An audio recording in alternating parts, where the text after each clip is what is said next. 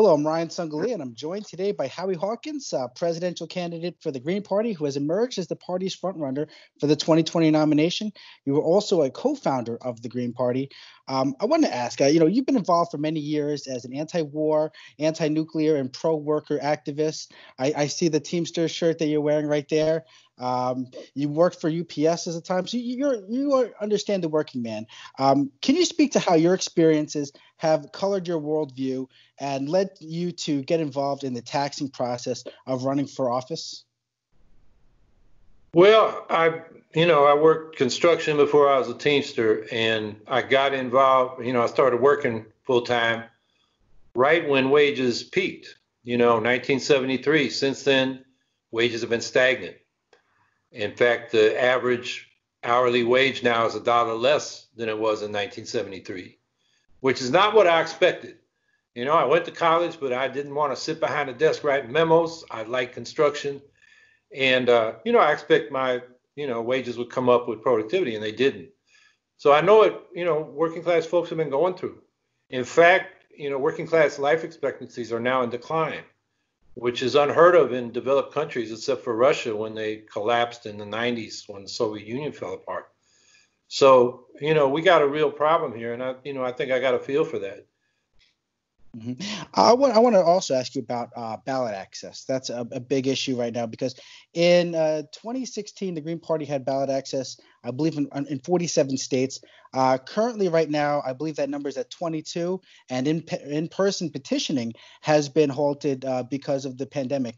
How is the Green Party approaching that and making sure that the party can get on the ballot in as many states as possible? Yeah, we're up to 24, and this Okay. is about where we are every election cycle because most of the petitions are due in the summer. And because it's unreasonable to expect people to go out and do physical petitioning, we've been appealing to state governments. In states where we've been on the ballot many election cycles, we say, just put us on. Vermont did that. Illinois refused. We took them to court, and they did it. Another state, New Jersey, is allowing electronic signatures. We have legal processes underway in a lot of states. In the case of Alaska, they haven't really shut down, and they are saying you got to do a physical petition. So we just committed $10,000 to pay petitioners up there to get the signatures required. So they're out there with masks, gloves, disinfectant for the pens, and getting the signatures. So it varies from state to state, but our goal is to be on all 51 ballots, 50 states in the District of Columbia. Mm-hmm. Now, the Green Party has historically been the most progressive party, major party, major third party in America. What are the issues that you're hoping to bring to the voters and make part of the national conversation? Well, I'm leading with three issues that are life or death issues.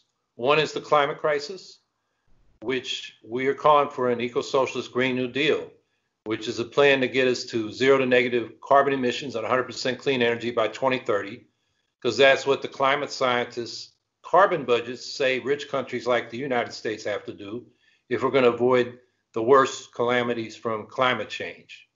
And within that Green New Deal is an economic Bill of Rights, and that deals with the second life or death issue, which is inequality. I mentioned working class life expectancies declining. This economic Bill of Rights is designed to end poverty and economic despair. So it includes the right to a job at a living wage, income above poverty, affordable housing, comprehensive health care, lifelong public education from pre-K through college, and a secure retirement.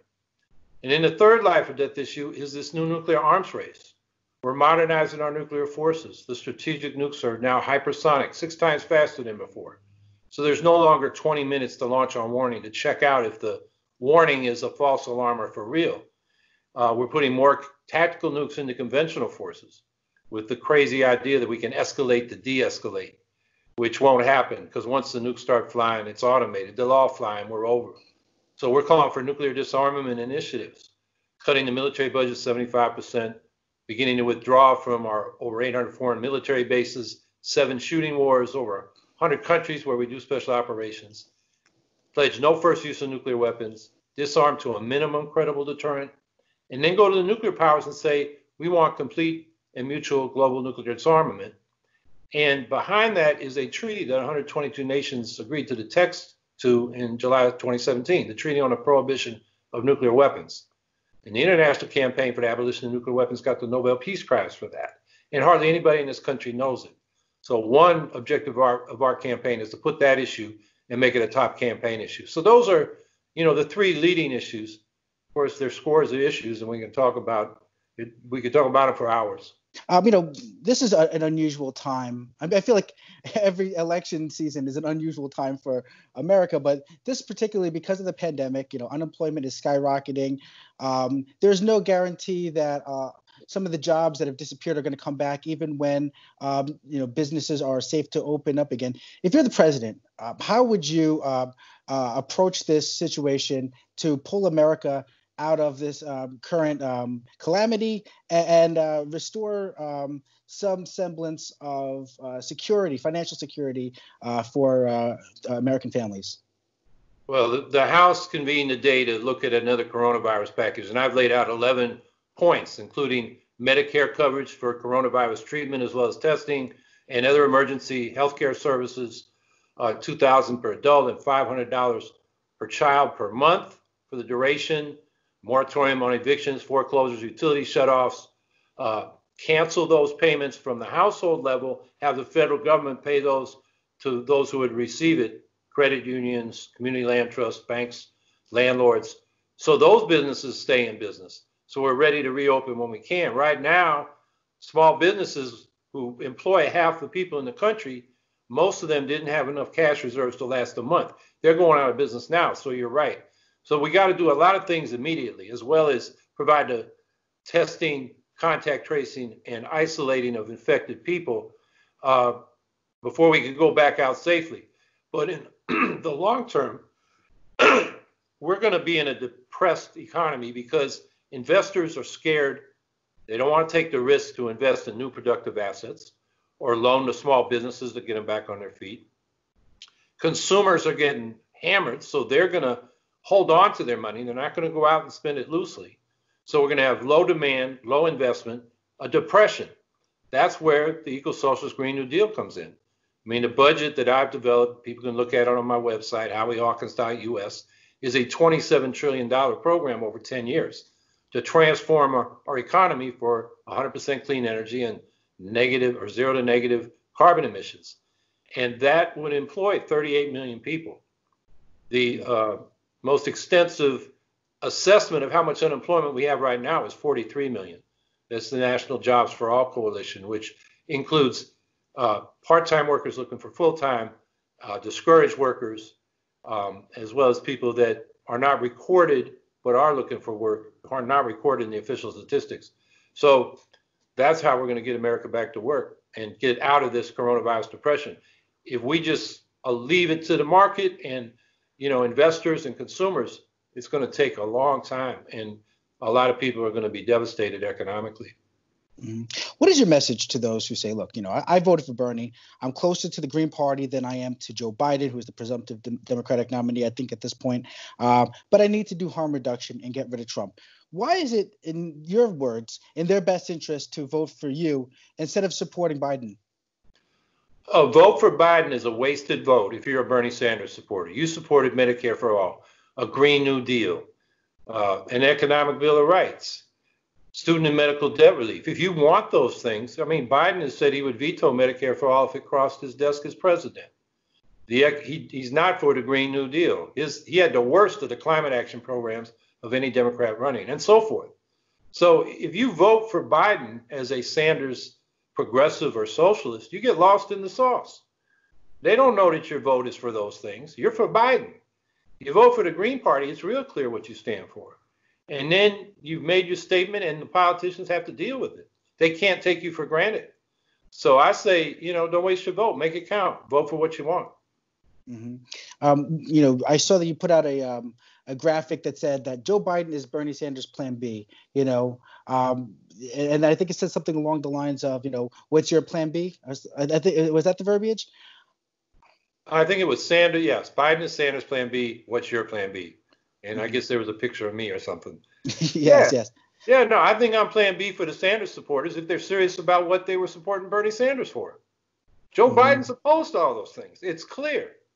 Hmm. You know, Trump is totally incompetent in this crisis, but Biden is invisible.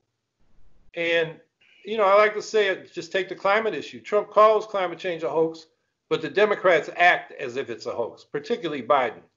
There are no solutions coming from them. He is totally pro-war. He supports trying to overthrow the government of Venezuela as much as Trump does. There's no real alternative in that issue. So, we're not going to get what we want unless we vote for what we want. Hmm.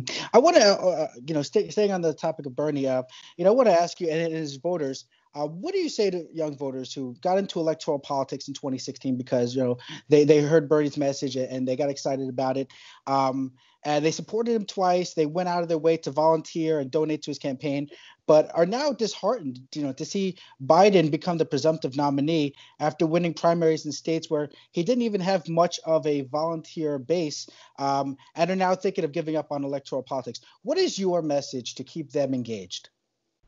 Well, the mistake was thinking the Democratic Party would let you, get what you were campaigning for. The Green Party is a vehicle where you can continue that fight. Don't get discouraged.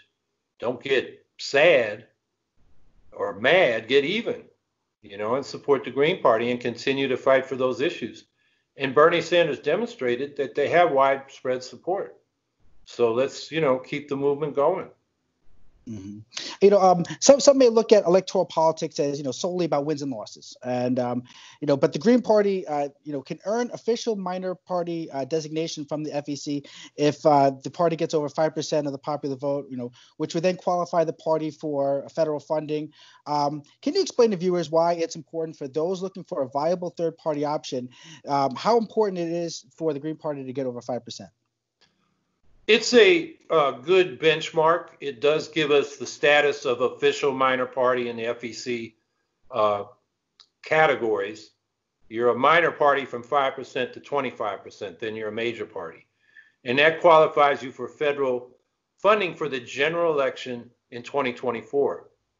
But we're qualifying, and I'm the only campaign that is, for federal primary matching funds this year. And we need to raise $5,000 in 20 states and contributions from individuals of $250 or less. And we're now at 13 states and we're closing in very quickly on all 20. So we can get public funding now. But in the long run, whatever the FEC definitions are, what's going to build the Green Party into a major party and force in American politics is to elect thousands of Greens to local office and local districts of state legislatures and Congress as we go into the 2020s and build this thing from the bottom up. When we have a caucus of Greens in Congress, then our presidential ticket, nobody will be able to ignore it. Mm-hmm. So what we can do with the presidential races in about 40 of the states, the vote we get for president determines whether the Green Party has a ballot line for the next election cycle. It's usually 1%, 2%, or 3%. New Mexico's 0.5%, Alabama's 20%. That's pretty hard. But with those ballot lines, it's much easier for us to run those local candidates. So that's a win right there for us. Take a question from someone that recommended for me. They wanted to ask, it's from Russell Shepard. How can we shift the climate conversation away from consumer blaming to hold major polluters accountable? And do you see a city or country that is doing a good job of this? On the consumer versus, who's producing, we got to give them the facts. I mean, if every consumer, adopted the most carbon reducing lifestyle, it would only have an impact in single digits of our carbon production, because the way the production systems are laid out, the transportation systems, you can't avoid using carbon fuel. So those are just the facts. And so we got to, tell people the facts. We also got to tell them that we're not asking you to become poorer. In fact, in an eco-socialist economy, you will have a choice, and we would have a choice, to end planned obsolescence. So we're not producing stuff that wears out soon and then ends up in waste dumps. We could increase our wealth by having more durable products, even though the gross domestic product, which is measured by how much we buy and sell, would decline. So these are things that we need to be educating on. And I think that's the best approach. Blaming the consumer or telling them they got to be poor in order to save the environment is not going to persuade people. And in fact, they don't have to be poor. We can provide everybody's basic needs within ecological limits. And the things we got to cut back on are the technologies that consume the environment and throw pollution, including carbon, out into the atmosphere and the land and the water. Aside from the possibility of a significant electoral upset and getting to 5%, can you tell us how the Green Party can define victory in 2020? Well, we get more ballot lines. We get whatever vote we get is the vote we have for leverage going forward. I ran for governor in 2014, got 5% of the vote. When Governor Cuomo wanted to run up the vote to get ready to run for president, he wanted more than his father ever got, Mario Cuomo. He wanted more than he got in 2010. He actually got less. And he looked over, and here were the Greens with 5% of the vote. He couldn't take us for granted anymore. He had to adopt some things he'd never supported that we were demanding in order to compete for our voters. And that included a ban on fracking, a $15 minimum wage, and paid family leave. So the more votes we get, the more leverage we'll have. But the ballot lines are one crucial thing. And I think injecting our issues into the national debate, the Green New Deal, the Economic Bill of Rights, and an anti-militarist, anti-nuclear weapons program to build peace instead of more war. I think those are all issues that, to the extent we get them raised and debated, we're ahead. And we'll come out stronger than we went in. Mm-hmm. So those are all advances we can make without actually getting elected to the White House. Mm-hmm. And also, on touching on the anti-war sentiment, Trump has, since the pandemic has started, Trump has ramped up his anti-China rhetoric. Do you fear that this rhetoric from Trump is accelerating the country towards a potential war against China? I think they're bluffing. They put more, military assets off the coast of China. They just backed a mercenary effort to do a coup in Venezuela. The coronavirus, while everybody's looking at the coronavirus, they're doing some military things. As crazy as Trump is, I don't think he wants a war with China, which will become nuclear. But this is, brinksmanship, and it's dangerous. I mean, we should be engaging China on the climate issue, on the nuclear arms issue, and definitely this coronavirus. I mean, Trump has pitted all the states against each other, bidding up prices for medical supplies, no plan for testing, contact tracing, and quarantining. And he's pitting the nations of the world against each other. On Friday, he had our UN representative block a resolution for a global ceasefire so we can focus on the pandemic. So this is, very dangerous and counterproductive. We got to keep our eye on it. And, the thing I'll say about Biden is he hasn't said a word about any of this because he supports regime change in Venezuela.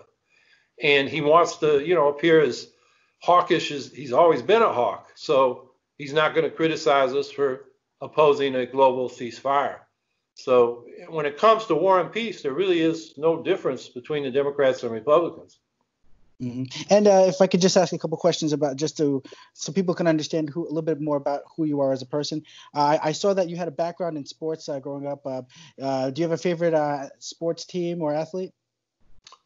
Well, Willie Mays was always my hero from the 50s. I mean, I saw him in 58. I was 6 years old in Seals Stadium. That's before Candlestick. It's the old San Francisco Steelers minor league stadium. The Giants. The A's, they moved to Oakland, the 49ers, and then the Raiders, and of course the Warriors. After a long drought, now they're winning championships. So, I came up in the San Francisco Bay Area, so those are my teams. Mm-hmm. And also, I saw that you had a photo of yourself on Muhammad Ali's body when you beat Twitter on the issue. I think where Twitter was trying to block you or ban you. Do you have a favorite boxer? I didn't even know that. I got people on my campaign doing that. But Muhammad Ali. I mean, I had a Swedish grandpa who always told me, you should grow up like him. He can really talk well. And so, he's been, popular in my family. I also liked Archie Moore. He lasted a long time. And I actually know some guys on the west side of Chicago that they went into his boxing gym and they were really kind of gangbangers and they wanted to learn all the dirty tricks in fighting. And Archie Moore would teach them and then get them out of the gym because they weren't serious about boxing. But I always liked him. And I actually boxed Willie Pep, who was this little guy. He's a 50s, maybe 40s fighter. And 1940, yeah, Will West. Yeah, I got recruited to the Stanford coaching camp, for young athletes. And I was supposed to box this one kid, and I was swinging wildly. I wanted to knock him out. I didn't like him. And he stopped the fight, and he said, try to hit me. And he just bobbed and weaved. You cut off for a second. What were you saying about boxing Willie Pep? Oh, well, I was trying to knock out this kid that I didn't like, and I was swinging hard. I think he didn't want anybody to get hurt, so he said, try to hit me. And he was bobbing and weaving. I couldn't hit him. It was like trying to punch a fly. So that's as close as I ever got to real boxing. Oh, wow. And also about do you have a favorite movie? Oh man, I'm the kind of person I have a hard time sitting still watching a movie. So I'm not much of a moviegoer. I'm trying to think. I mean, there's some documentaries I've watched over the years. I can't really tell you. Or how about like a documentary or a TV show? You know what keeps coming to mind is The Last Resort, which is a film about us occupying the nuclear power plant at Seabrook. And the last resort was we did civil disobedience after fighting in other ways. And, that's sentimental to me because I was involved in that. So, that's what comes to mind. Mm-hmm. And last question before I let you go, because I got to ask you about the pandemic, voting. It may be unsafe later in the year to even go to the polls. Are you concerned about that? How do you plan to get voters to, mail-in ballots? How do you plan to turn out the voter base for 2020 during this unusual time? Well, I'm calling for mail-in ballots, universal mail-in ballots. This coronavirus package they've just started working on in the House has got to include that, and everybody should be demanding that because otherwise we're going to have low turnout. I don't expect this pandemic to be anywhere near over. There's a lot of misconception out there. We don't know if you have long-term immunity once you've had it. So you could get reinfected. Vaccines, the fastest we ever developed one was 4 years for the mumps. These are coronaviruses. That family includes the 4 common colds, SARS, and MERS. And there's never been a vaccine for a coronavirus. And then antivirals are really not that effective a lot of times for these viruses. So, we're not even sure we have a good treatment. So I think in November, we're still going to be in the middle of this. And if we don't have mail-in ballots, a lot of people aren't going to want to go out and, risk their health if they don't have to. So I'm very concerned about that. So, the immediate thing is to get Congress, the number I've heard is $4 billion will be needed, and it needs to happen now so the states are prepared to mail them out and then count them when they come in. So that needs to happen right now. Well, I greatly appreciate you, Howie Hawkins, for taking the time to speak with me. Green Party candidate for 2020 president. Thank you very much. Thank you.